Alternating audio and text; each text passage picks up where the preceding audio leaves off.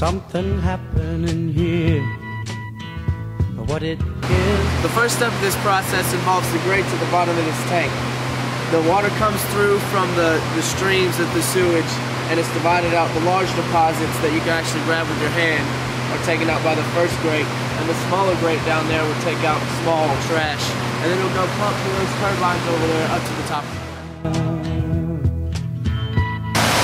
These are the turbines I was talking about. They're only doing one right now, which means they're basically at a third capacity of the plant. So as you can see, as the power rotates, it carries the water up to the top of the plant where it's oxidized. This is the tank where the water goes after it's pumped up by the turbines.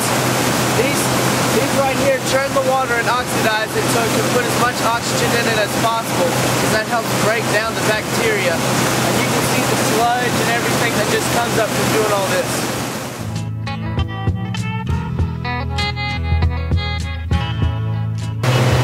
After the water is pumped up through the tanks below, it's taken here, where the sludge is churned up and it sucks right to the bottom because the water's so light.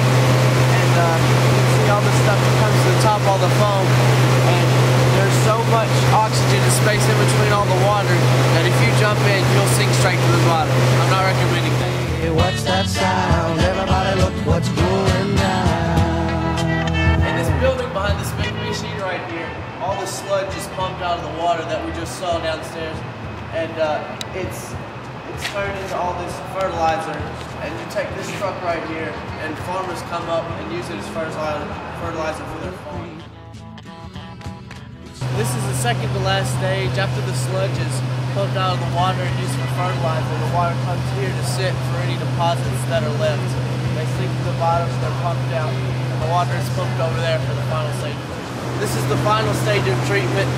It used to involve chlorine, where you bleach the water just to disinfect it.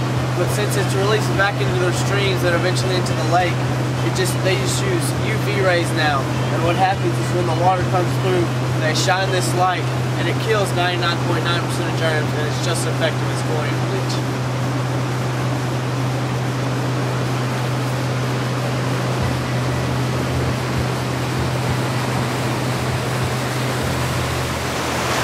Water as it's being pumped out back into the streams and the lake down the road. As you can see right here, the water is white, but the rapids are white as opposed to brown over there. It's perfectly clean. You can drink it.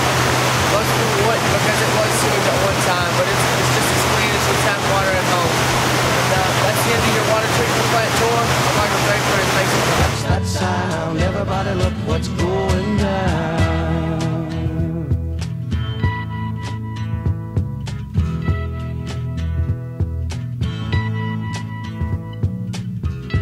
Battle lines being drawn, nobody's right.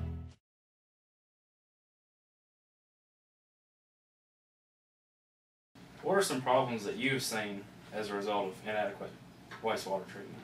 Oh yes, there's a lot of problems can happen. One good example is you may have noticed, like sometimes if you don't treat the water well enough and you release it to the rivers or ponds, you see the algae grow, it becomes green, and it smells good, bad, doesn't look good. It's called eutrophication. It kills all plant life, fish life in there, you know, and that's one example of what might happen.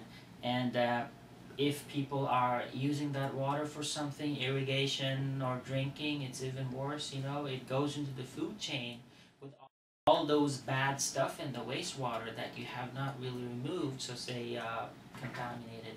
So it triggers a whole chain reaction of all these things, you know, and that's what one of the you know, the big problems you have if you don't really treat this wastewater to a acceptable level before you release it back to the natural environment.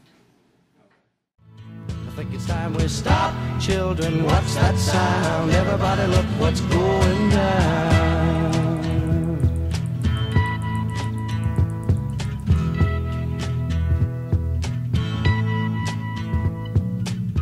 There's battle lines being